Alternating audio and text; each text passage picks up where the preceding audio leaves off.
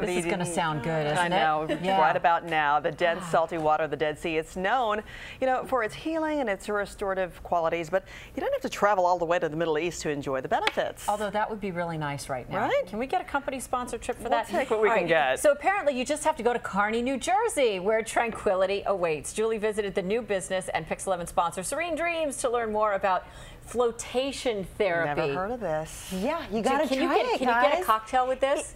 That's their next step, I think. Although there might be some dangers with that if you have one too many cocktails floating in the salt water, yeah. you're floating.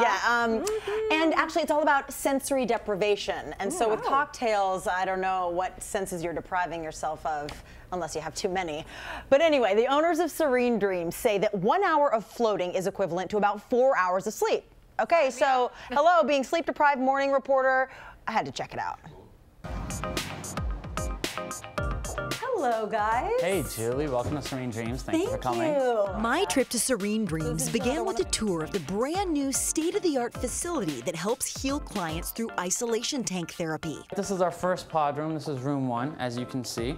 The pods are really big. They're made to accommodate athletes, twice my size. But before I hit the tank, I had to ditch my belongings. Leave your phone, leave your iPod in the lockers, because that's not the point of this. The point is to just shut everything out, right? It's sensory deprivation, so you don't want any distractions, you don't want anything in your way. Each of the 3 tanks mimic the healing effects of the Dead Sea. We fill it up with about 12 inches of water, about a foot of water, and dissolve about 1,200 pounds of Epsom salt in it. That gives it a buoyancy that allows you to float effortlessly on the surface. Floating in dense salt water is a proven healing technique. It's great for people who suffer from fibromyalgia, attention deficit disorder, even weight loss. So it's got all types of documented benefits. I'm in the middle of a yoga challenge. I work a morning show, and it's a little stressful some days. Do you think I could give it a try? Be my guest. Oh yeah, definitely. Okay, here we go. All right.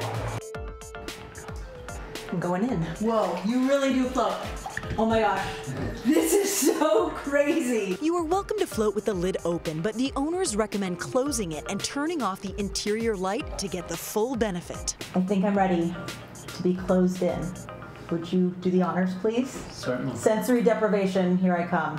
All right. Inside, it's dark, calm, and quiet. And that's exactly the point. No distractions means the brain finally has a chance to truly be clear and relaxed. The water is warm, about 98 degrees, and stays crystal clear and clean because of aggressive filtering and chlorination between every float. It's very easy to lose track of time. It is incredibly peaceful in there. And they recommend that you stay in for about an hour or so. So I'm gonna get back to it. There was so much that I wanted to include in the story because people have questions about, how does it stay so clean? And the way they described it is they filter the water after every single person, and they just dump it with chlorine too. So it's like a public pool, but imagine a public pool that was every ounce of and every gallon had been filtered between each person. I mean, you go in the pool without any. And then does time fly? Does it? Oh my gosh, sense of time? What's it like? It stops. It's incredible. It is so. It's all of the above. You don't even know. I've never experienced anything like it. They say the goal is to kind of forget where your body stops and where the water starts. You just really do float on top. I was like, there's no way. I'm going to sink. Especially if the whole you're not claustrophobic and you get that. And once you actually calm and get used to the surroundings and just let that kind of overtake you. And when does anyone ever do that now? No, never. And I did that. I took that cell phone video inside, and Kirsten called me on. She's like, no phones allowed, Missy. But yeah, you leave it all out. And then if you are claustrophobic, you can leave the door open.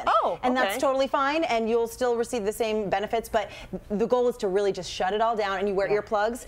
And then, of course, your face stays above water. But flotation therapy may take over those hour massages. Yes, it was wonderful. Thank you, Julie. Thanks. For more on our sponsor, Serene Dreams, log on to pix11.com/morning news. You can check out their website, serenedreams.net. And we'll be right back. Thanks, Julie.